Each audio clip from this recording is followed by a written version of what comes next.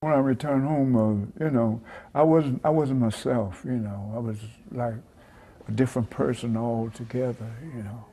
Because it's what the Army does to you. You know what I mean? It changed your whole perspective. Yeah, changed your whole life, boy. It's something you never forget.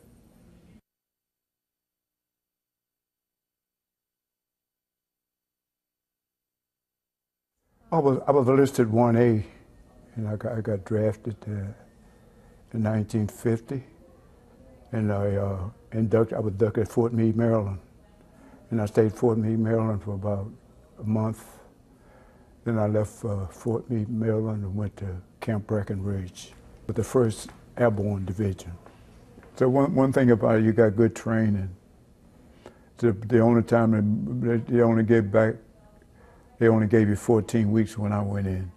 So our troop was scheduled to go to Korea, the terrain and everything. They teach you, the thing that in Korea, like a combat. And then I had 14 weeks of basic. Then I got signed to Korea. And I had 7 days home that day. So I spent 7 days home. Then I went and lived, and then I took a troop train to Chicago, and from Chicago to Seattle, Washington. And I stayed in Seattle, Washington about 3 weeks.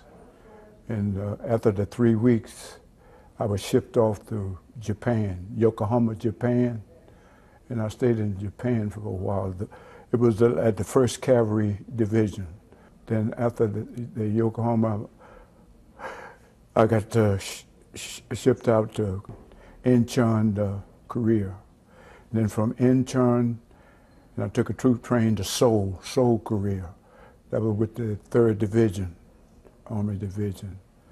And I stayed there for a while before I went on the front line.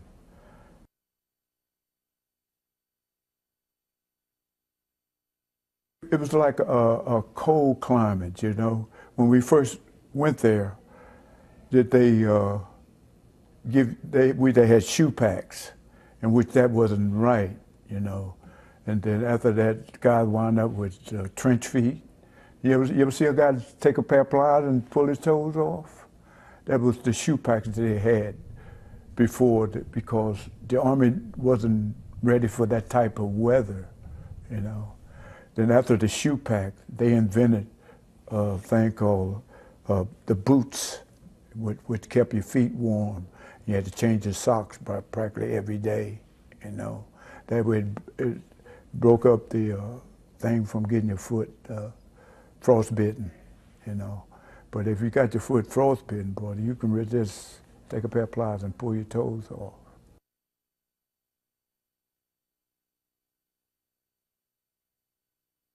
The two automatics that we had was a M1 and M2 carbine. That was a 45 weapon. And I was with the 30 caliber machine gun. It was what you call a heavy weapons squad. And I was with that. And I first started out as an ammo bearer. I wasn't the one that with the machine gun. I carried the most ammo. The heavy weapon consists of a carbine, M116, plus a 30 caliber weapon and a 50 caliber weapon. So when you're in the Army, you learn to assemble them blindfolded, because you never know when you're going to need it.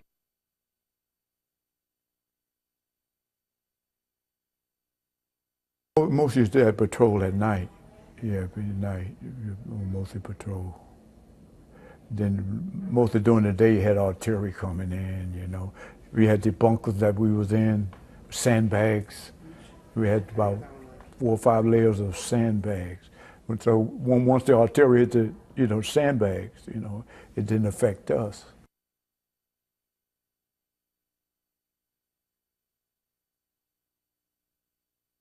The 25th Division was all black. But I was with the 3rd Army, with The 3rd Division. It consists of the 3rd, 65th, and the 7th. But I was with the 3rd Division, like a blue patch, you know. And the 65th was all Puerto Ricans. And then they start mixing us up. The 65th, and most of them didn't speak English, you know what I mean? And it was tough when you, especially when you go out on patrol or something like that. He's speaking Spanish, and you English, you know, you don't understand him. But one thing about it, they had where you could, and was numbers that you had to memorize, anything that take place.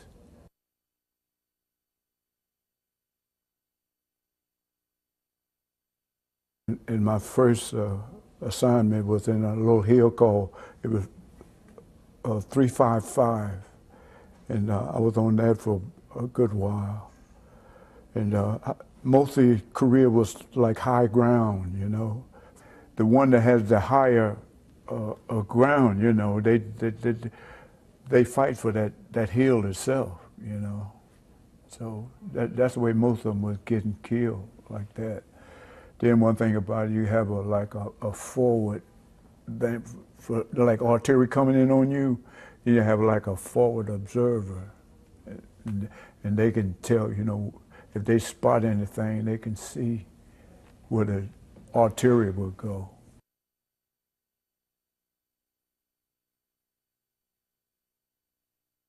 I had a couple of good friends from Chicago. Yeah, a couple of Irish brothers. Boy, I tell you, they was really. I don't know if they still living today. You know, we see one thing about it. When you in the army, you live as one. When something happened to one, it happened to everybody. You know, it was just. Boy, oh boy. And that was 58 years ago.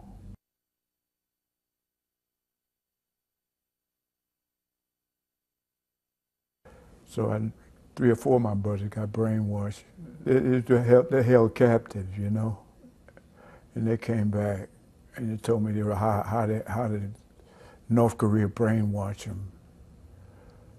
It's really something.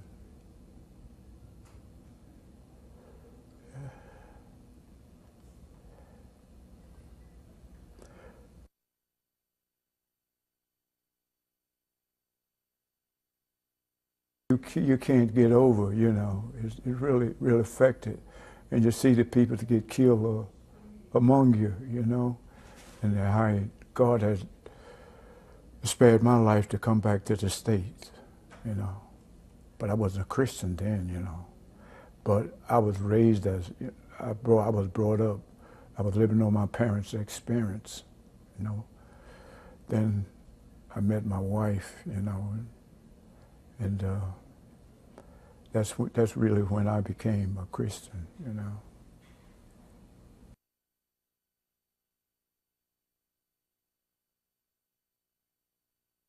Then after I came back, they gave you, the veterans gave you like a reward. I had a reward of about $500, you know. Something that was what the state gave you.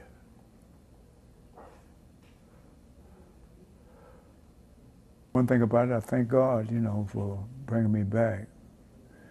And I promised the Lord everything, boy, when I was over there. But when I came back, I was back in the world again, you know. But it was something that takes that other half away from you, you know, within yourself.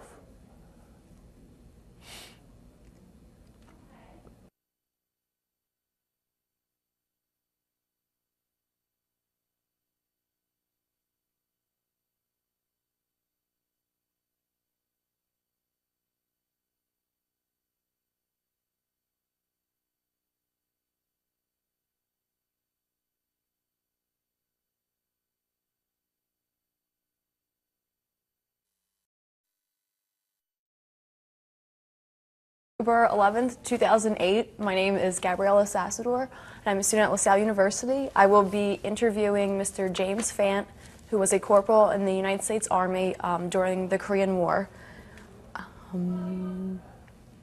This is all taking place at the Union League building of Philadelphia, and my camera person today will be Eric Donovan. And I think that's it. You want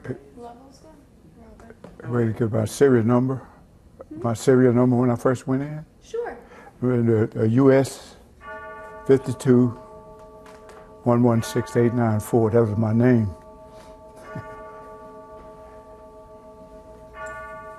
Wait till this stops. It's going to pick up in the tape. Okay. Okay. We're just going to start off. Can you just tell me where and when you were born? I was born in the South. Yeah, 1929, 12/18/29, and I moved to Philadelphia in an early age.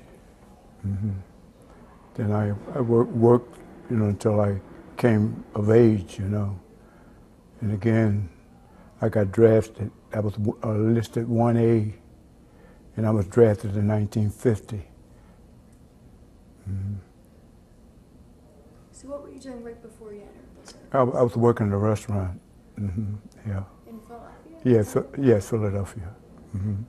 Now, when you were drafted, can you just tell me about the day? How did you feel when you left? Oh, Were you expecting it? Was this? I was listed 1A, and I got drafted in 1950, and I was inducted at Fort Meade, Maryland, and I stayed at Fort Meade, Maryland for about a month.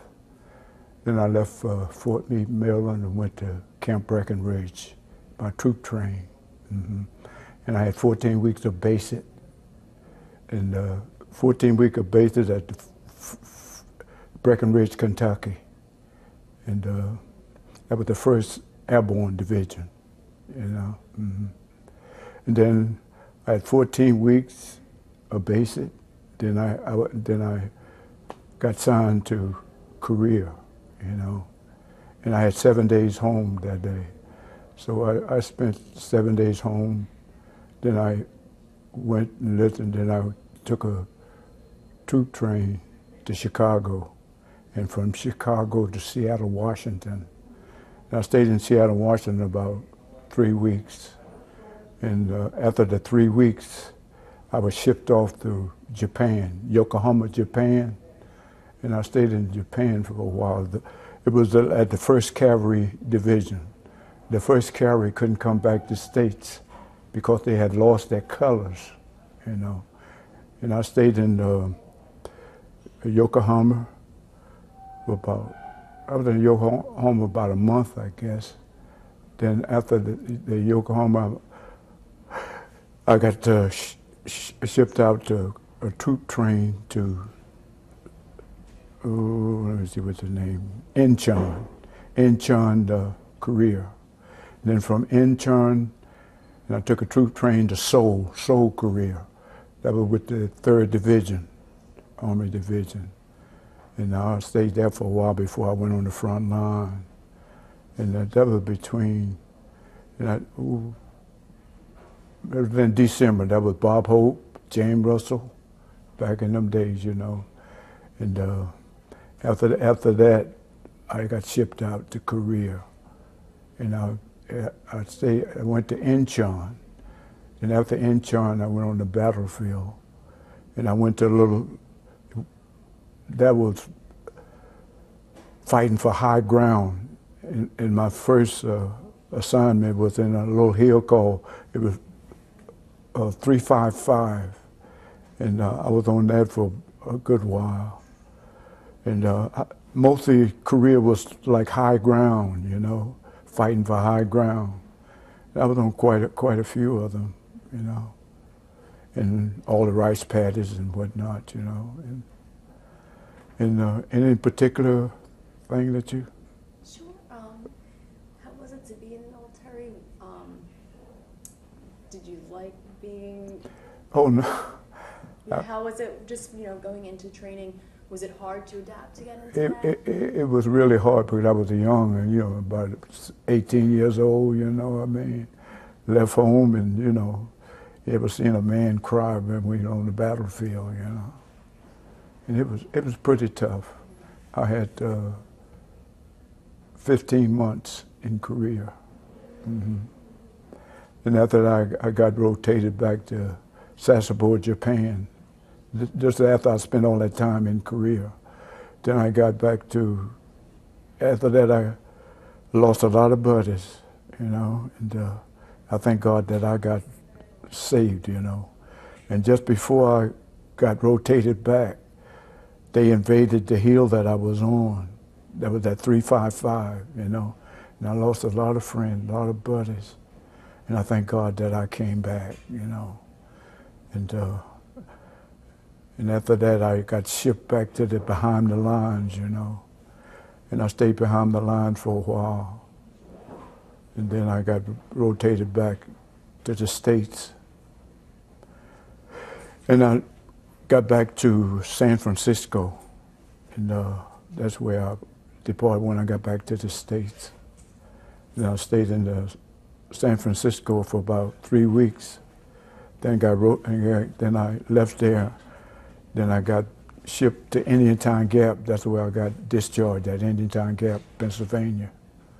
And I stayed at Indian Town Gap for about a month and a half before I got discharged. And after that, after I got discharged, I went to work, and I landed a job at the old PTC. It's SEPTA now. That's what they was making, the railroad cars and everything. So I stayed there for about 3 years. And after that, I got laid off, and I got laid off from there. And after I got laid off, I had a friend that knew somebody, within the automobile business. And so he gave me an address and a name of a person. And this name of the person gave me a job. That was like a Chevrolet company, And I stayed there for about 13 years, And after that, I left there. The boss didn't want me to leave, but I got to help the General Motors. And I was at General Motors for about 35 years, And after the 35 years, I retired, And I've been retired now for about 12 years. Mm-hmm. How has being in the war affected the rest of your life? Oh, it's something you can't get over, It's really, really affected. And you see the people that get killed among you, And how God has spared my life to come back to the States, But I wasn't a Christian then, But I was raised I was brought up. I was living on my parents' experience, Then I met my wife, and that's really when I became a Christian,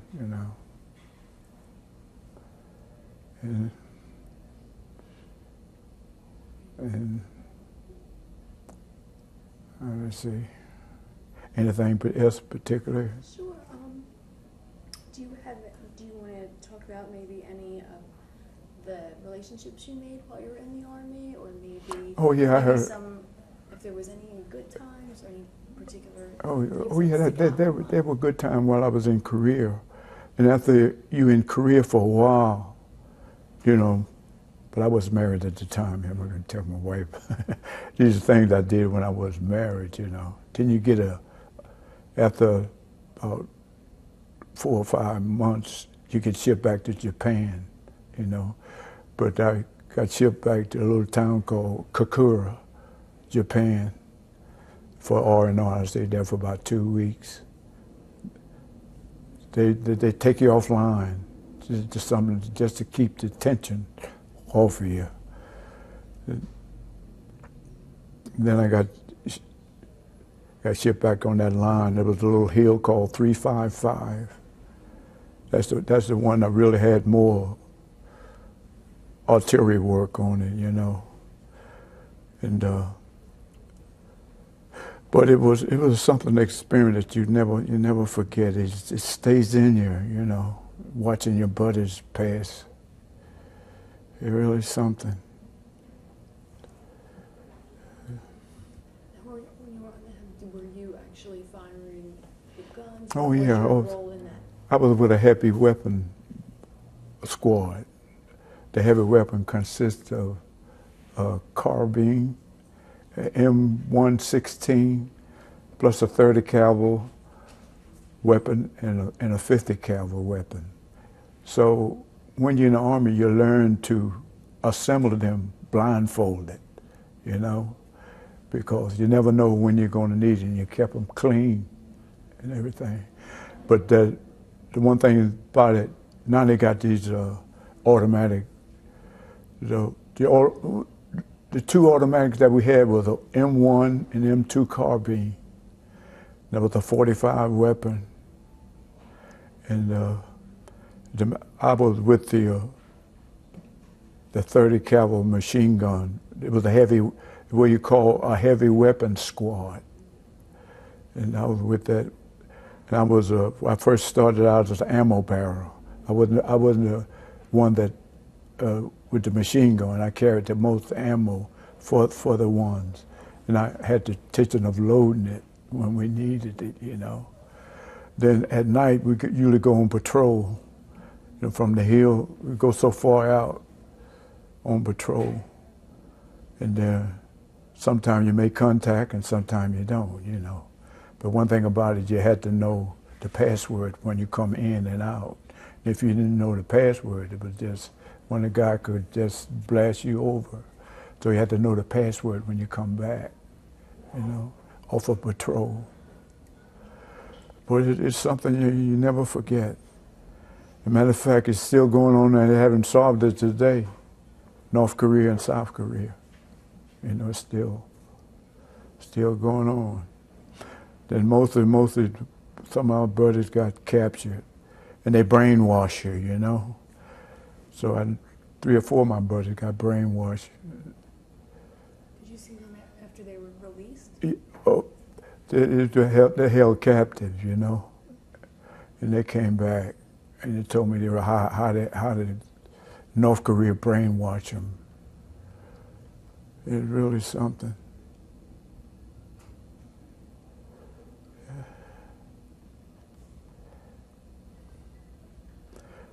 So one thing I remember, one thing about it, when I got over there, it probably would have been over.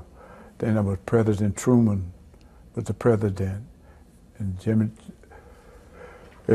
MacArthur was in charge. But see, it'd have been over if MacArthur, he hadn't dismissed MacArthur.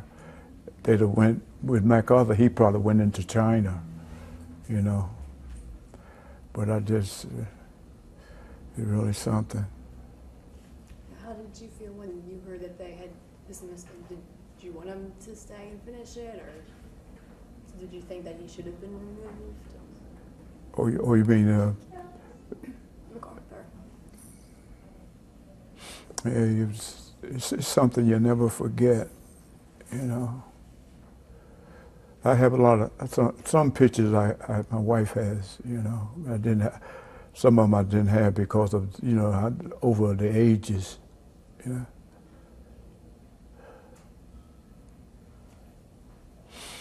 So I'll tell you one thing about it, you know, maybe. Then after I came back, they gave you, the veterans gave you like a reward. I had a reward of about $500, you know. Something that was what the state gave you.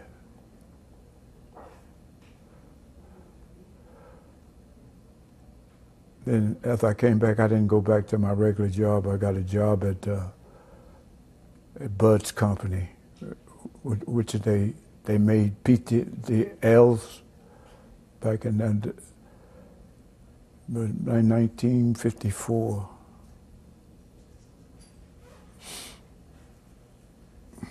Now, I know that you mentioned when I talked to you on the phone that you remember the rice patties, and a few Oh, you're right, had, yeah. had spoken about how they always remember the weather, how cold it was. Is there any Oh, yeah, certain aspects that, of Korea that you can still remember now?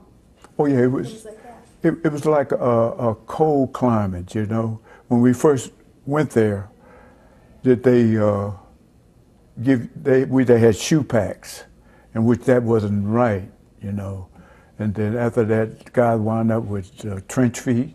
You ever see a guy take a pair of pliers and pull his toes off?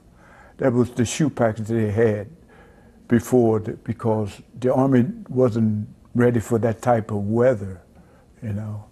Then after the shoe pack, they invented a thing called the boots, which kept your feet warm.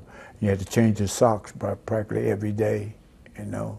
That way it broke up the thing from getting your foot frostbitten, you know.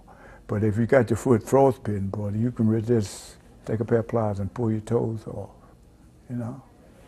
I've seen them. A lot of people did it with the shoe packs, and then after they got those boots, they took each one and brought them back a line and gave them a pair of boots to wear. Yeah. Yeah. You know, when I was reading, when we were speaking with other veterans, sometimes the Korean War is referred to as like the forgotten war because it was in between World War II, and then people often remember Vietnam. What do you have to say about that? Yeah, well, it wasn't called a war. It was like a police action. They didn't call it a war. It was a police action. Then Vietnam came, you know. Once Vietnam came, mostly all the people that was wanted to be drafted, they moved in. They didn't want to go in Vietnam. Most of the young people, they went to Canada to deduct the draft, you know. Then came, Cassius Clay came along with Mohammed, you know, and he probably changed the whole situation from Vietnam, you know. But when we went there, I mean, you had to go, you know what I mean? Once they draft you, it's like the draft board, you know. And then your draft board always say, "Greetings from Uncle Sam. You know, you have been chosen." Yeah, it was something. You're right, yeah. Were you anxious or nervous or scared? Oh yeah, it is something. So fast? Right, yeah, it was really something. Yeah. So one thing about it, you got good training. The only time they only gave you 14 weeks when I went in. Then after about 3 or 4 years, they raised it to 16 weeks of basic training. You know. So I was with the hunting 1st Airborne Division in Breckenridge, Kentucky. What was a typical day like during training? Oh, with training, they teach you everything that you. So our troop was scheduled to go to Korea, the terrain and everything. They teach you, you know, things that in Korea, like a combat. Half of my troop some of it went to Korea. The ones I went to Korea, then Alaska was one that they went, in Germany. Most they broke us up. Half went to. They divided us in those groups, and I was with the group that went to Korea, you know, to combat. And I tell you, young people go into combat, brother, I'm telling you, it's really something. But with the war today, you know, it's different. The roadside bombs and all, they didn't have that back in them days.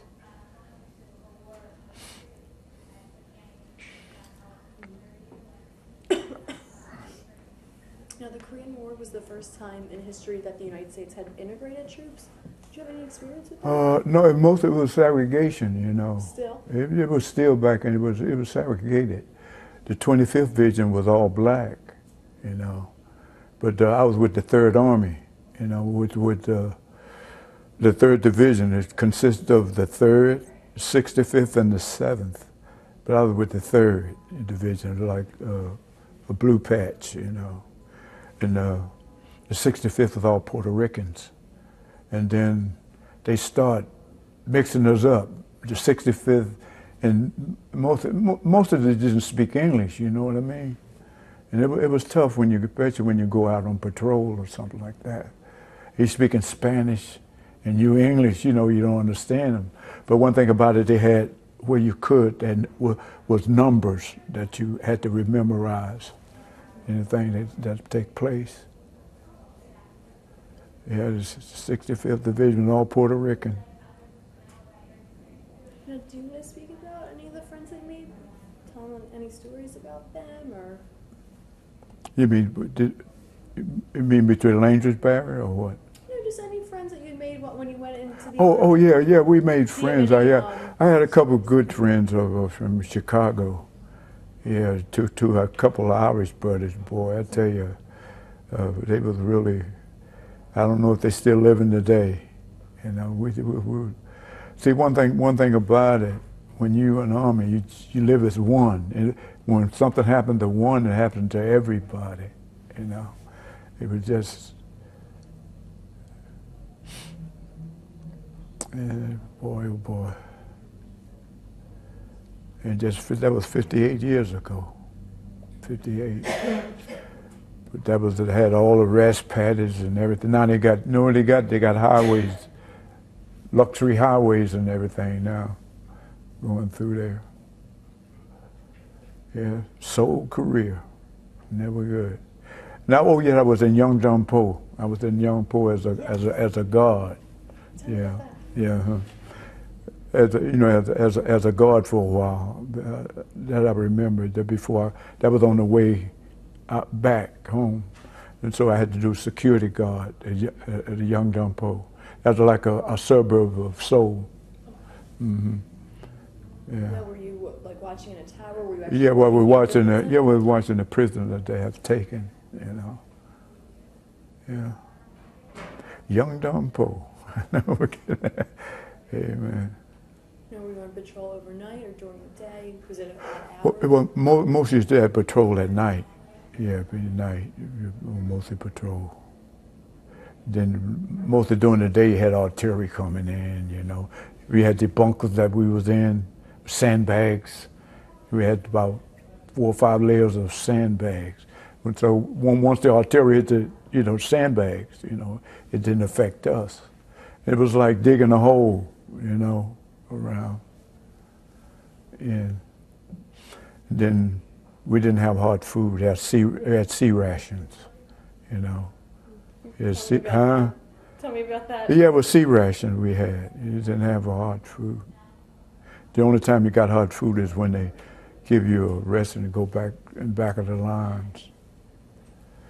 Yeah, them sea rations, boy, it was something. What were they making? Oh man, the only thing that was likable was baked beans. You could heat them up with sterno. You had to heat it up with sterno. Yeah. Yeah.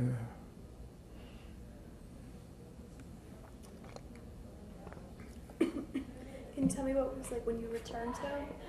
I beg your pardon? Can you tell me what it was like when you returned home? When I returned home, I wasn't myself. I was like a different person altogether. Because it's what the Army does to you. You know what I mean? It just changed your whole perspective. Yeah, changed your whole life, boy. It's something you never forget. Yeah, and even worse now, I'm over here in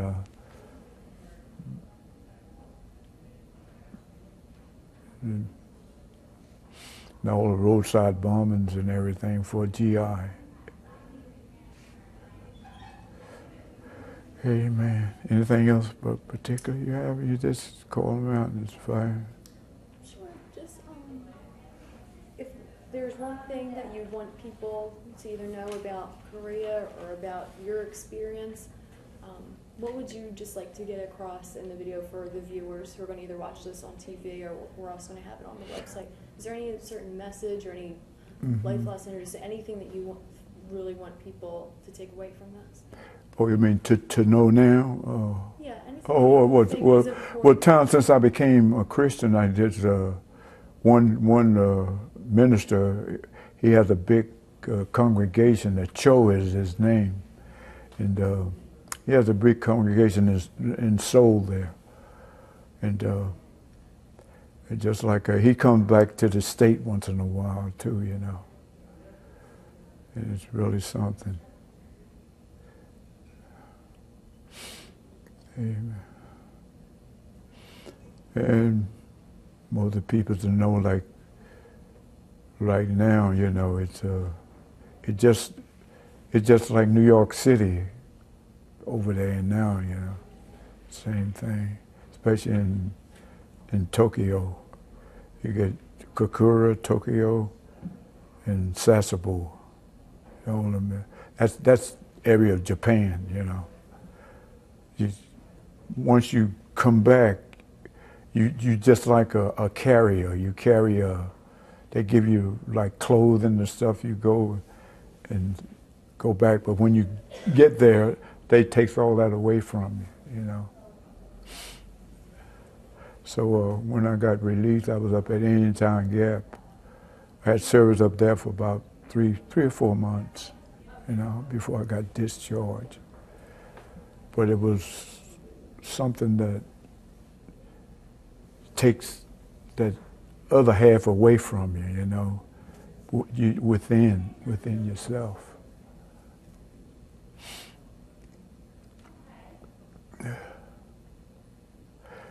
Yeah, 58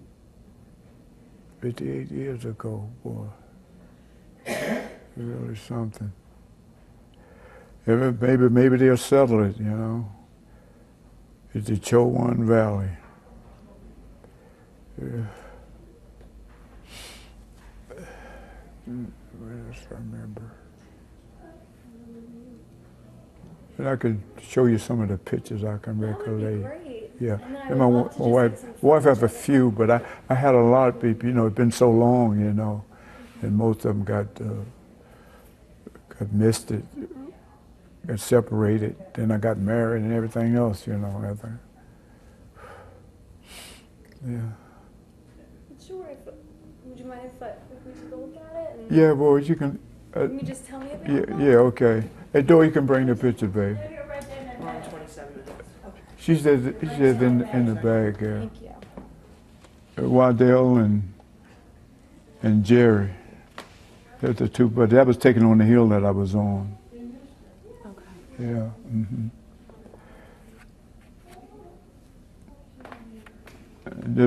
This is myself when I was young, you know. Yeah, that was up on the hill too. That was outside the bunk I was just telling you about, you know, with the that one. And how long did you spend there on the hill? We stayed about. Let's see, then we got rotated off for a while. It stayed about a month and a half, you know. Then they put you back on the line for a while.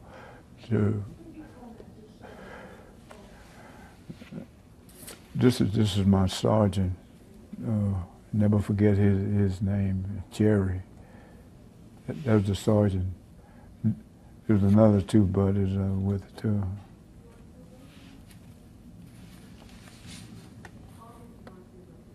So was it cold most of the time you were Oh yeah, there? right. It's cold. You see the hill and the heavy weapon machine gun. Most of these was taken right outside the hill that I was on, 355. Okay. Yeah, that's myself on that one. Yeah. And here's another one too. Buddy Jerry and all of them. See, different. I was young, bro. I was young. How was Jerry? They was all good. They was all good buddies. I tell you, you know, got all good buddies.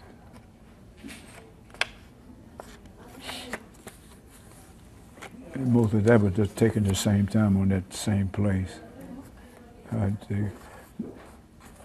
That was the 101st Division. That was when I first got drafted.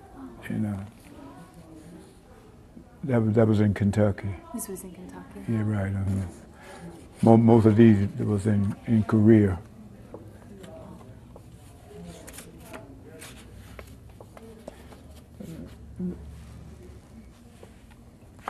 No, that was in Korea too. Yeah.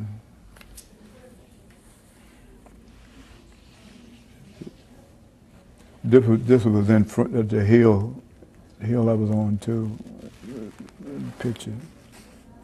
So when you were on there, were you Yeah, high? everything was taken for high ground.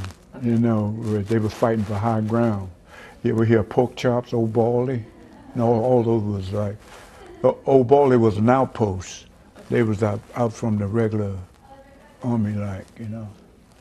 Could you see the enemy running up? But did they do like a lot of Oh, sneak attack? oh, you could see it, especially back in them days. You know, all you do is throw up a flare and see what's in front of you. You know, at night. Yeah. Is that when most of the battle took place at night? Yeah, right. Most of your battles are at night. Then if you hear something, you know, if somebody don't know the password, you have a different password every night. You know. So if you're hearing the noise of things, or what you do, you shoot up a flare and it gives you light to see what's in the bottom of the hill. I gotta fix his mic. Okay. Can you just speak about that again? How you fought and you're on the high ground. Just what you just said. Would you mind just redoing that, just so that way we can get good audio? Oh yeah, we were like high ground. You're fighting for high ground, you know, and the one that has the higher ground, you know, they fight for that hill itself, you know. So that's the way most of them was getting killed like that. Then one thing about it, you have a forward, then for like artillery coming in on you, you have like a forward observer, and they can tell, you know, if they spot anything, they can see where the artillery will go, you know. It's a experience. Over the years, you forget a lot over the years, you know. But it's still within you. And that was taken down in Breckenridge too. Breckenridge, Kentucky. That was in Korea. No, that was in Japan. Oh wow. Sasebo, Japan.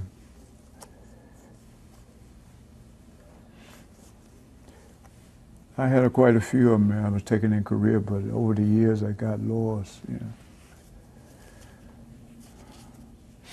Well, one thing about it, I thank God, you know, for bringing me back. And I promised the Lord everything, boy, when I was over there. But when I came back, I was back in the world again, you know. Back in the world. I was in the world until I met my wife, you know. And that's why I became a Christian, you know. Did she? Yeah, right, yeah. The helpmate. They always give you a good helpmate, you know. Do you have any children? Oh, yeah, I have two. Mm-hmm. My first one, he died at 27, but my daughter, she was still living. And I got two grandkids, you know. And both of them in college. Is the one that just walked in? Oh yeah, Jorday Johnson. Oh yeah, she's a blessing, you know, right here. She's been over in Africa and all them places. She's a good Christian too, you know. You just keep praying for them, you know. Yeah, Jorday. Real nice. And my grandson, he's over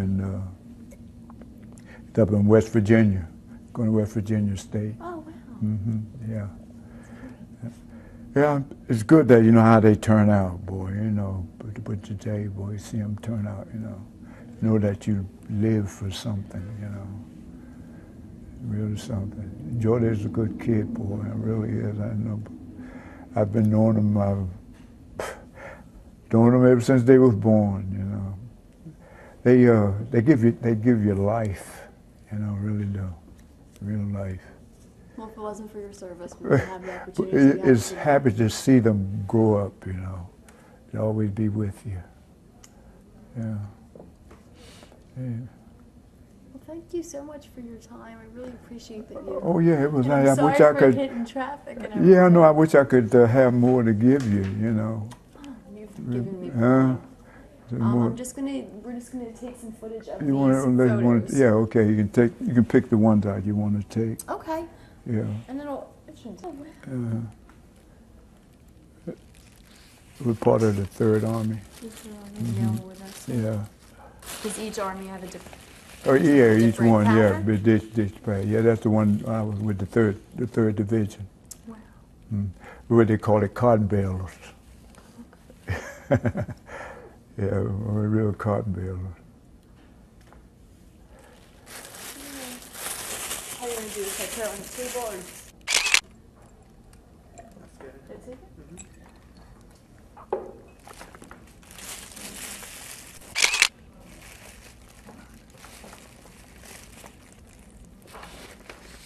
Long ones are a little difficult to get.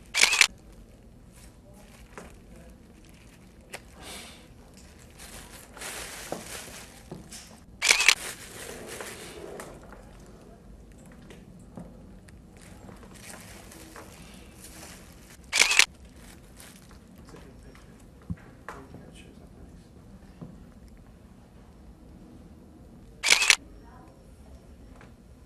nice. So what we're going to do is we're going to send your interview to the Library of Congress. Yeah. Okay. Put and place them in our archive, and then we're Okay. also going to then edit it and take it today. Yeah, Korea, there's a forgotten war. You know that. And all of that right now is Is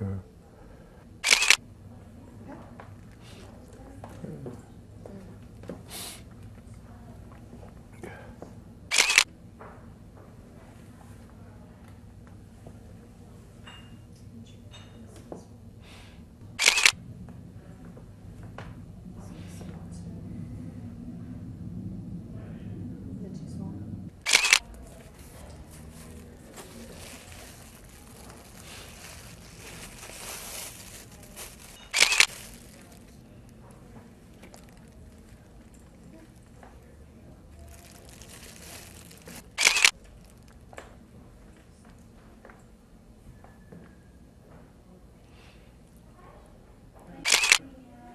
It's the next picture.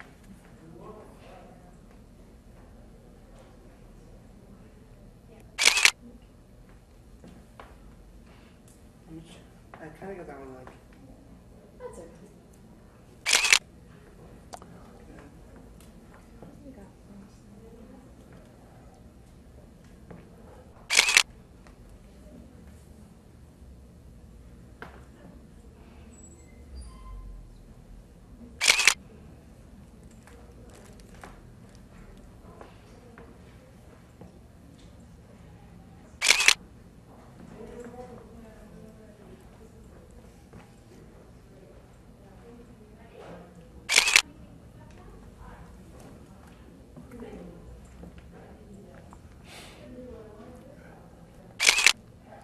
what's that? You were also in a ship too? Is that Oh how yeah, you right got there. there? Oh yeah, Or did right. you fly? It was on. And everything else on them ships.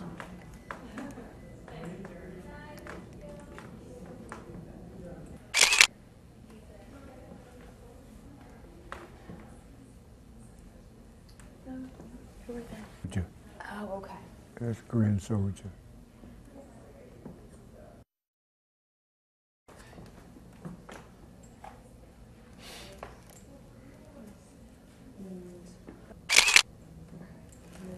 Can you take a picture of some of this? You can take a picture of it.